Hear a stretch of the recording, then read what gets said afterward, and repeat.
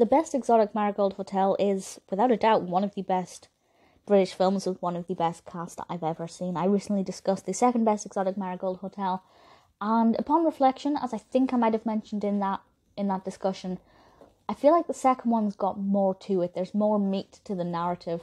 I don't know if when making this first one they planned to do a sequel, but this one for me feels like it's more about just getting to know the characters and their personalities. There is obviously a narrative there, but it's not as prominent as the individual characters are. So I feel like they were setting us up for a second film. I don't know if that was the intention, but I'm glad it happened.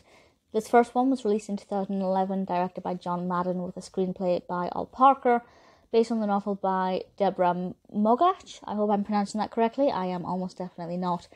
I haven't read the novel. If you have read the novel, I'd love to know how it compares and which you prefer, the film or the book. The cast is incredible. We'll get to the cast in a second. I'll talk about the narrative first. So, the description from IMDb is as follows. British retirees travel to India to take up residence in what they believe is a newly restored hotel. Less luxurious than advertised, the Marigold Hotel nevertheless slowly begins to charm in unexpected ways. So we have these, as I said, retirees from all different walks of life in Britain. We have single people, we have couples, we have people who are going there because it's cheap, people who are going there to get away from things, and they all kind of meet these strangers, and it's all about their new life in this hotel in India, and I guess how their personalities clash, how they gel, how they each deal with these changes to what they're used to, because needless to say, life in India is very different to life in Britain in many ways.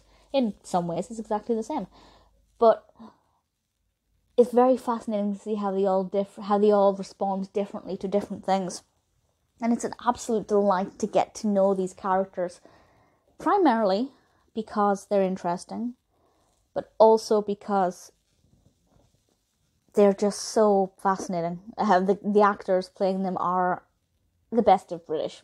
There are only maybe one or two actors who I think could have been in this, and it would have been the full package. We have, among others, Judi Dench, Bill Nighy, who I absolutely love,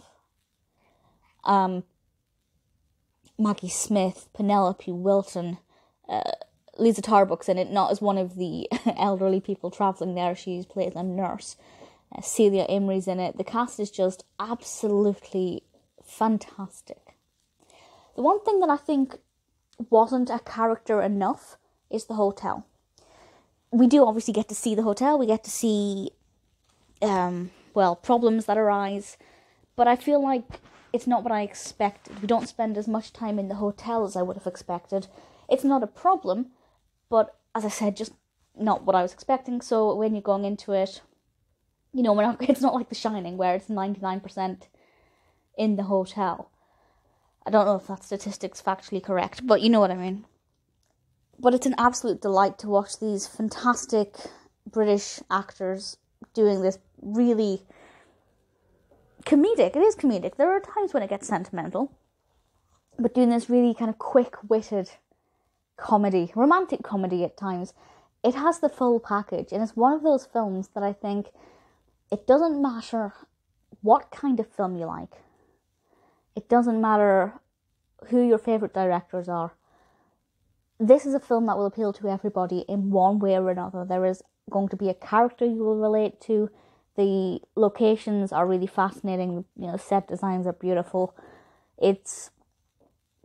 There's definitely something in it for everybody. So if you haven't seen it, I do thoroughly recommend it. If you haven't seen the second one, I also recommend that one as well. But obviously I would say watch this one first, because there are some really nice character developments, and there are certain characters in this which are maybe not prominent as much as I would like them to be, but they're certainly more prominent in the second film. So if you watch this one and you think it's okay, give the second one a go. But for now, definitely watch the first one. It's good fun, wonderful British cast, really, really phenomenal. brilliant acting, just an absolute delight from start to finish. I can't really fault it.